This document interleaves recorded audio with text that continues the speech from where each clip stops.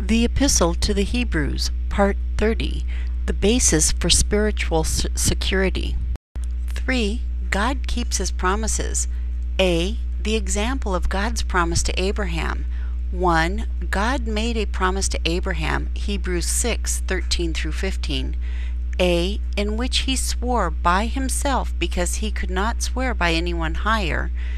B. A promise which Abraham attained after patient endurance. See verse 15 with verse 12. 2. God confirmed His promise with an oath.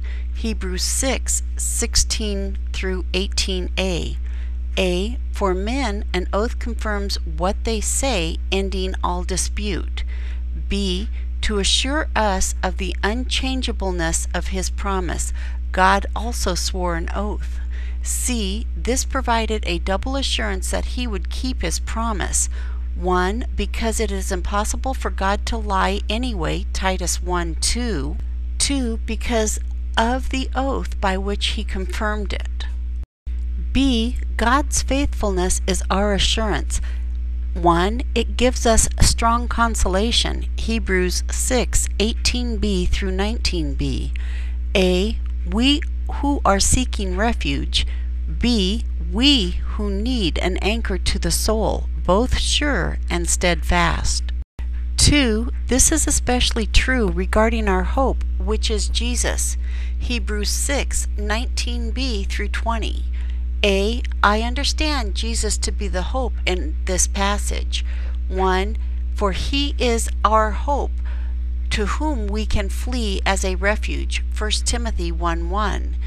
2. As such, He is our anchor of the soul, both sure and steadfast. B. As a forerunner, He has entered the presence behind the veil, heaven. C. He has become high priest forever, according to the order of Melchizedek. 1. Even as God swore He would do, Psalms 110:4.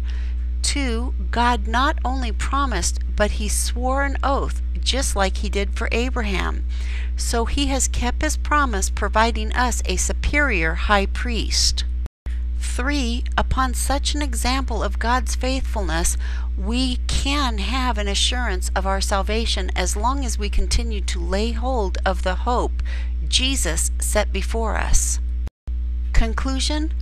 With a finely crafted argument, the author has returned his readers back to the original subject, which is Jesus as high priest forever according to the order of Melchizedek. A. Our spiritual security is first based upon the character of God, one who is not unjust to forget the work and labor of love, 2. Who keeps His promises. B. God has promised and swore with an oath concerning the priesthood of the Messiah. C. This priesthood Jesus now has in heaven, and as such is the basis of our hope, for which reason we should seek to learn what we can about the priesthood of Jesus. 2. Yet as wonderful are the character and promises of God, we are not to take them for granted. A. We must be careful not to become sluggish. B. We must be careful to be diligent, imitating the faith and patience of those like Abraham, who obtained God's promise for them. Together with God's character and promises, this is the basis for spiritual security. Have you fled to Jesus for refuge? Is He your hope, your anchor of the soul, both sure and steadfast? Is He your high priest? If so, then let these words sink deep into your heart. And we desire that each one of you show the same diligence to the full assurance of hope until the end, that you do not become sluggish, but imitate those who through faith and patience inherit the promises. Hebrews 6:11-12. If you have not yet fled to Jesus for refuge, then please consider His tender invitation. Come to me, all you who labor and are heavy laden, and I will give you rest.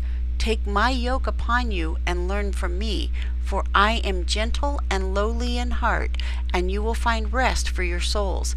For my yoke is easy and my burden is light. Matthew 11:28 through 30.